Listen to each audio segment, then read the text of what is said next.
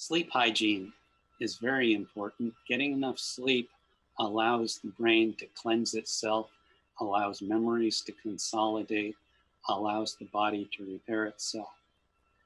In terms of diet, most dietitians agree to limit your white starches like white rice, white potatoes, white bread, and extremely limit sugary drinks, which surprisingly can include some fruit juices, which don't have any fiber.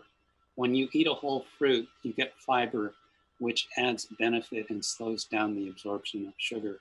If you filter out the fibers and just drink a fruit juice, then you don't get the benefit of those fibers unless you're having a fruit juice as part of a bigger meal. Eat colorful plant-based foods. The colors in the foods actually are an indication of their polyphenol antioxidant capacity. Give your digestive system a rest.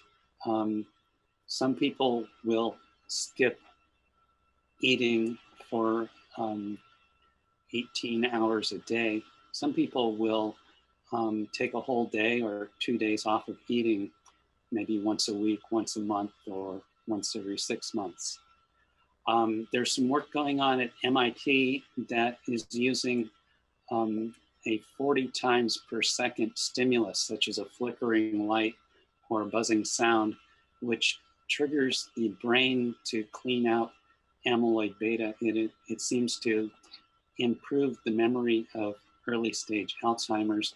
Their first research was with mice, and now they're doing clinical trials and getting very good results.